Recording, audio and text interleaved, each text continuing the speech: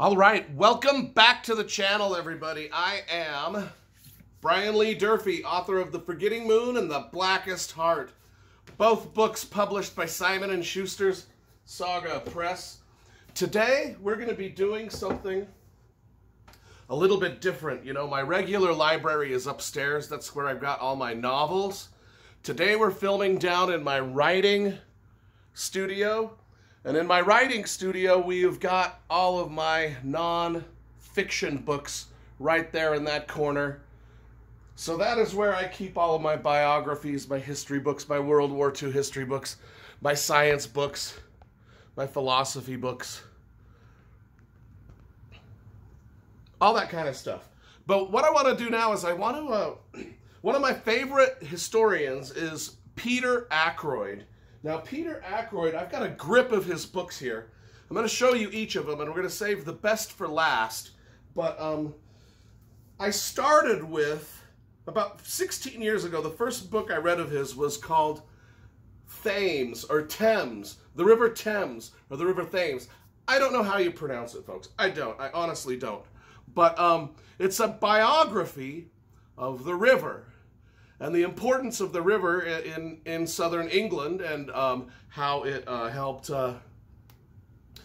grow Western civilization, and how important it was just to almost everything that goes on in the world today, just because it was the main river that flowed in and out of London, which became one of our major industrial hubs.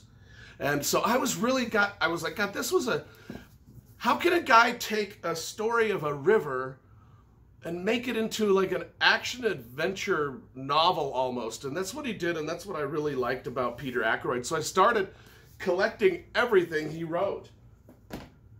The next thing the next thing I read of his was just the biography of London.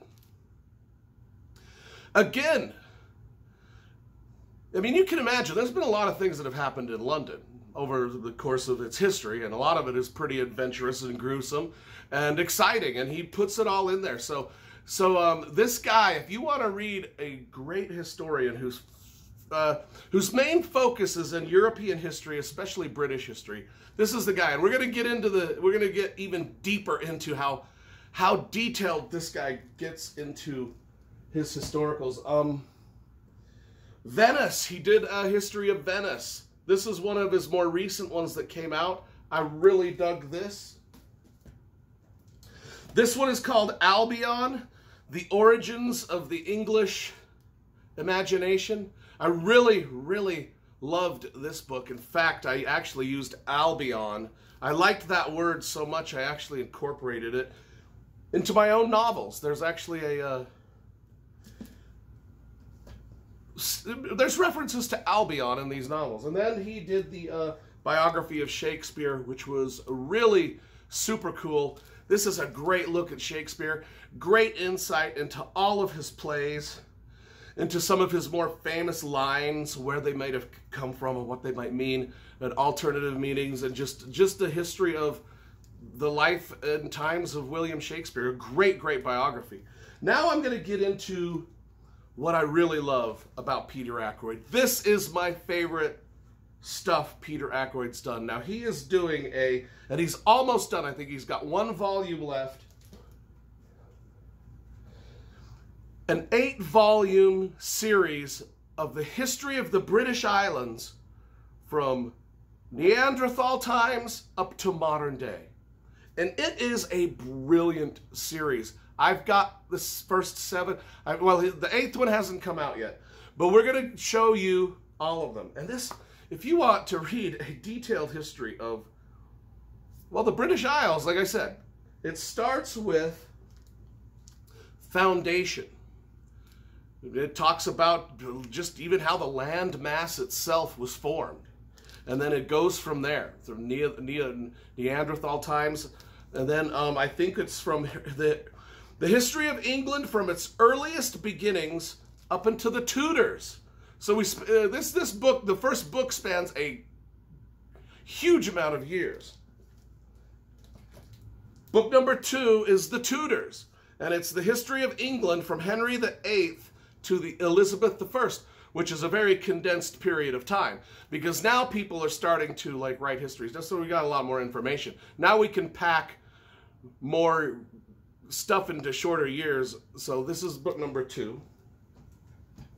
Book number 3, Rebellion, the history of England from James I to the Glorious Revolution.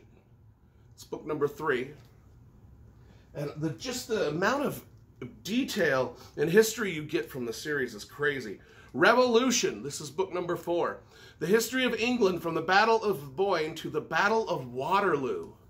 So 4 books in and we're already up to Waterloo.